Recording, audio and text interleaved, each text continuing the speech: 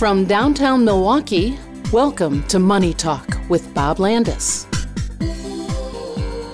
Each week, professional advisors from Landaas Company Investments discuss the latest financial developments, offering timely insight and long-term perspective.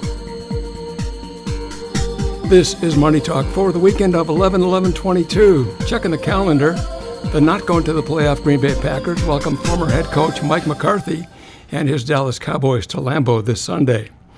Your first place Milwaukee Bucks have a couple of home games this week. Atlanta is here on Monday and Cleveland on Wednesday. Train Fest is happening at State Fair this weekend. And who knew this week was Talk Money Week? You think I would have known that. But now we're going to make up for that error. We're all here, so it's probably safe to say none of us won the Powerball jackpot. But a lottery winner in China won $30 million, and he wore a mascot costume to claim his cash. He did it in order to keep his wife and children from finding out about the money. What kind of communist is he? Have you ever wondered about the definition of unintended circumstances? Well, try this on. The NFL team that calls itself Washington, D.C. home still has a naming problem.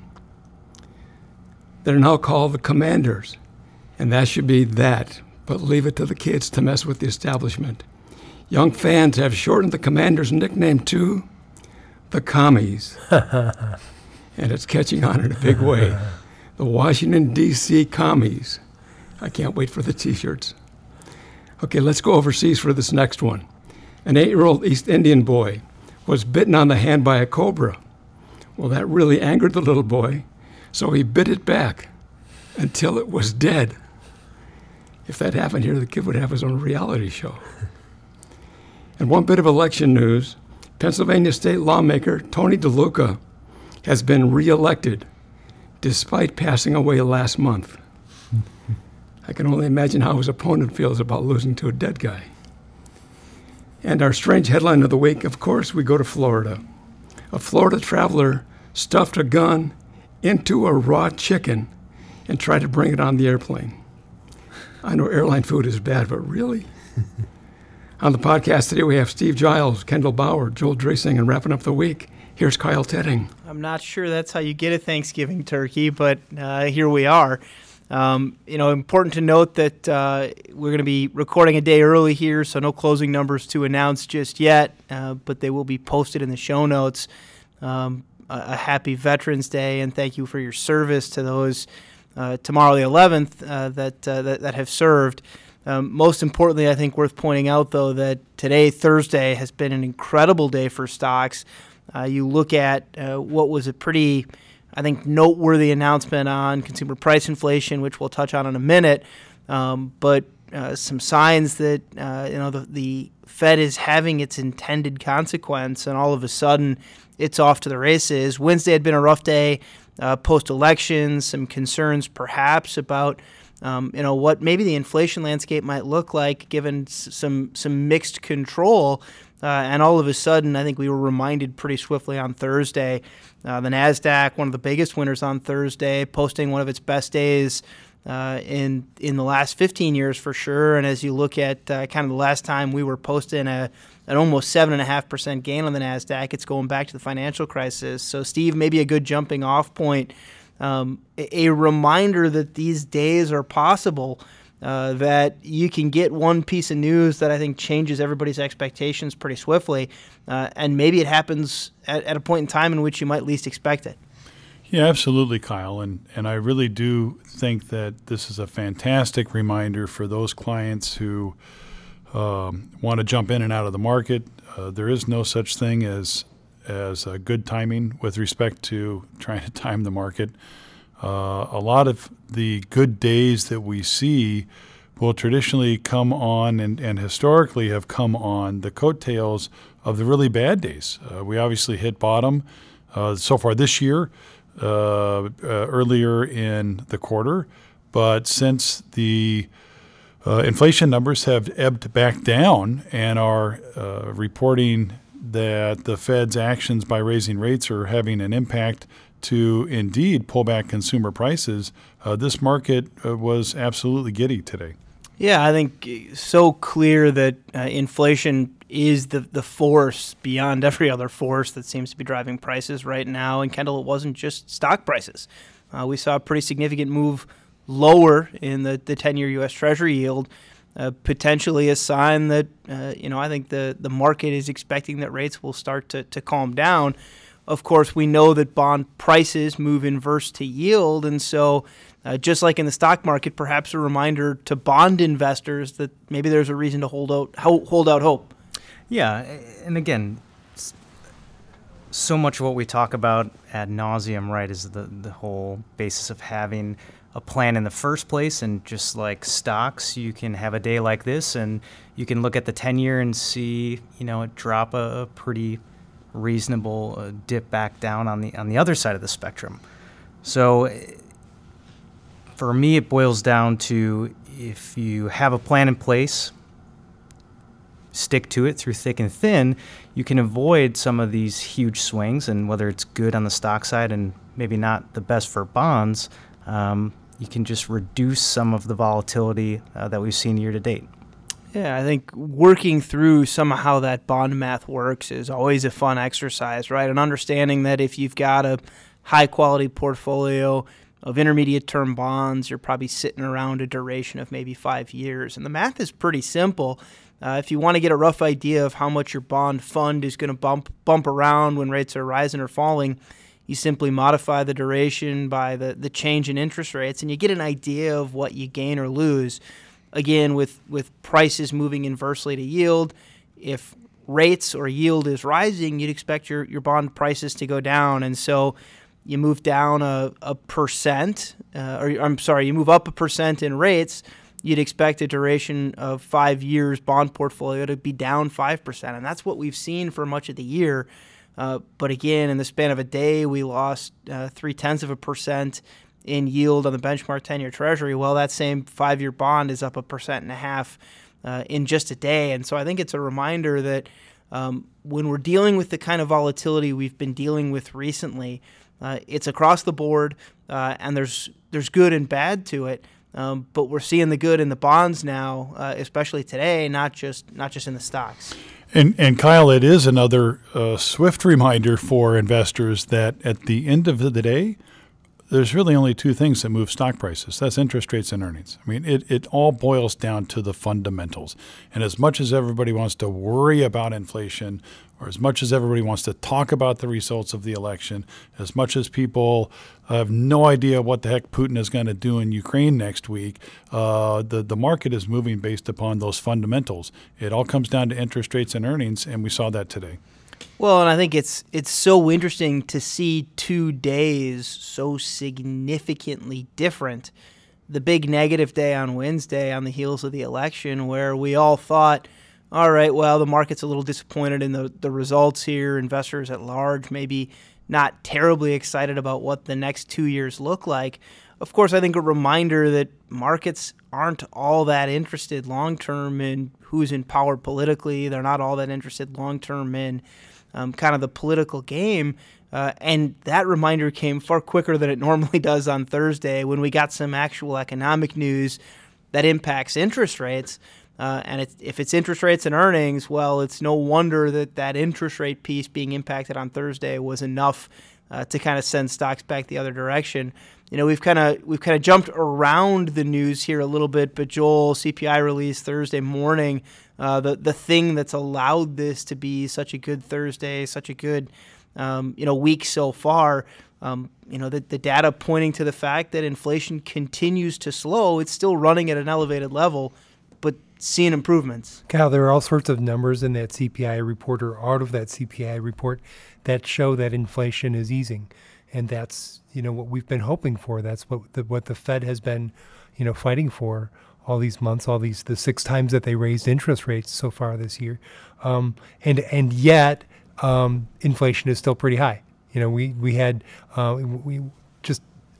You can slice and dice these numbers all sorts of ways. But a common one is looking at the consumer price index year to year. So since October of 2021, inflation by that measure has gone up 7.7%. That's been decreasing the last 4 months in a row. It was up to 9.1% in June, if you remember, which was the highest since 40 years ago. So it's going down. 7.7 is a lot lower than 9.1, but it's also, almost 4 times more than what the Fed's long-term target rate is, and that's a 2% inflation rate. I'm so fond of the data we get from this CPI report because you can slice and dice it a million ways. You can really get as granular as you want. You can build a basket of things that are important to you because the reality is if you're not out shopping for a house, the owner's equivalent rent probably isn't all that important to you. If you're not out buying a used car, you probably don't care all that much about used car prices, but most people that I know of need to eat. Most people that I know of need to fill their gas tank every once in a while. And so those are areas where maybe the costs are a little more relevant. But as you look at, any number of ways that this is sliced and diced, the Atlanta Fed looks at something called sticky consumer price index. And it really is some of those things that we anticipate will remain elevated price-wise. It's not, used car prices are higher today, but they'll probably go back down tomorrow. It's, okay, these prices are going to stick around. And what I think is interesting about that number is this last month we actually saw the sticky consumer price index in negative territory again. And so some signs that maybe the longer-term direction is starting to hold. And Kyle, think about it. How often are you worried about used car prices, right? Or rental car prices, or shelter prices? The shelter prices in the consumer price index accounted for more than half of the monthly increase from September to October. And that's an interesting one because, all of us around this table, except for maybe Kendall, who recently got a house, our housing costs don't change month to month much. Our mortgages are about the same, or our rent is about the same. Maybe if we're renting, that changes once a year or something, But those housing costs have such a big impact on the consumer price index, and we're actually starting to see there are reports of rents and rent equivalent, housing costs coming down, starting to come down. But we won't. Economists that I've been reading have said that the way this is measured, we're not going to see those cost decreases impact the consumer price index until maybe the spring. And we've talked about why is it that inflation can't just come down overnight, right? When the Fed says, okay, we're going to raise interest rates, why doesn't inflation just suddenly start to come back down? Well, some of the biggest components of inflation are the very things we're just talking about, right? They're not things you buy all the time. And so it doesn't matter that it's a little more expensive to borrow to buy a house. Doesn't matter that your car loan's a little more expensive. If it's going to be another 3 years before you need to buy a car, if you've been locked into that same mortgage for the last 10 years, it's going to be paid off 5 years from now. You don't care that interest rates are 7% now. You're not moving anytime soon. And so I think it's clear why some of the impact of what the Fed has done takes a little while to be digested. And then you add in all of the turbulence that was caused by the COVID pandemic, that we're still trying to figure out what equilibrium is in so many service areas and in so many goods, that, it's no wonder that inflation doesn't just go back to 2% overnight. It's going to take time. Right. And so another example is food. Food is something that, we do all spend money on every day.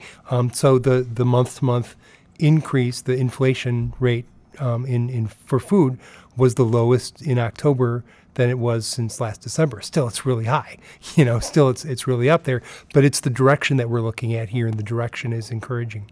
Yeah, and I think that's the key, and that's what the market cares about, is not that we get back to the number that the Fed is targeting today, but that we're on the path towards that number, because the easiest way to get there is to keep moving in that direction. So I think, as far as inflation is concerned, certainly it's going to be a conversation for a while longer, but encouraging signs this week that we're headed in the right direction. As far as other economic news this week, we've got a confidence report tomorrow looking at consumers, but not a ton else on the economic calendar. A couple of things: the initial claims for unemployment insurance, those are down a couple of weeks in a row.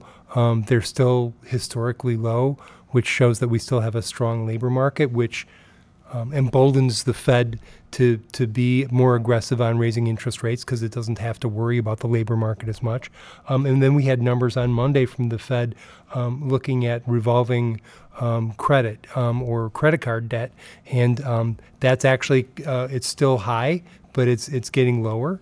The increase is less, so it's suggesting that maybe that consumers are slowing down a little bit in their spending, but it's the thing that I like to point out is that, it's been above the pre-pandemic level since April.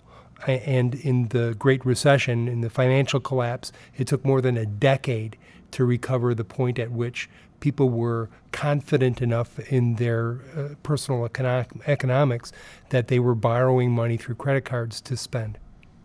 Maybe change gears a little bit here, Kendall, as we look at kind of some year-end planning opportunities.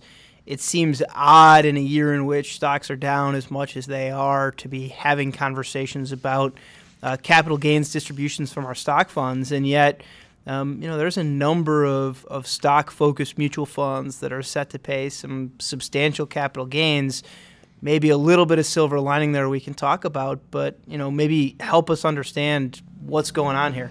Yeah, it can be a kind of a shock in a year like this, right, to find out that maybe one of your stock funds in a taxable account is paying a rather large capital gain, but it is a reminder to investors that those funds have to pass through the recognized gains on the individual stocks they hold within them. Many funds sitting on a lot of winners over the last 3 years. So when you have a year like this and maybe there's more redemption requests to the fund, they have to make sales, and they're choosing to do so from the winners inside the funds. Now the upside, or the other side of the coin, is there may be opportunities to do some subsequent tax loss harvesting in taxable accounts to maybe offset some of those gains. So not all doom and gloom.